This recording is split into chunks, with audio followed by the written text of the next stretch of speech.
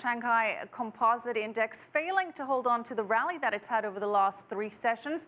It did close slightly off, down more than 1% on Tuesday. Now, keep in mind that after that came around, after hundreds of shares that had been suspended from trading did go back into the market. And the recent sell-off in China's stock market is being watched around the world, and that includes tech companies in Silicon Valley. But as CCTV's Mark New reports, even though anxiety has grown amongst some investors, most insiders do feel that the fears are overblown.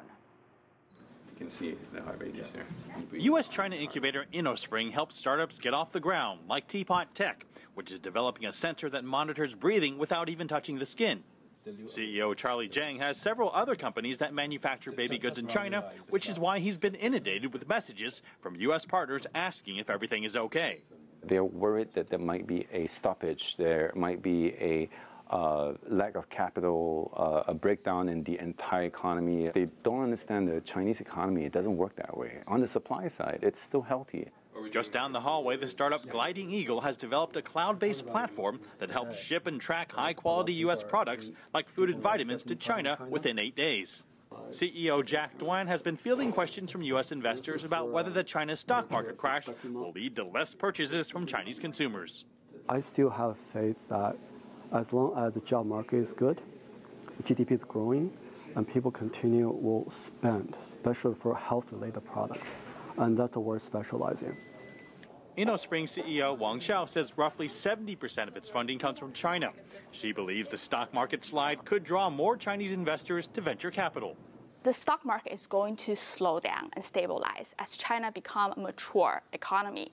So we actually see folks who would diversify a little bit and perhaps invest outside of stock market and outside of China as well. So actually only is going to be good for us and good for the great private small startups.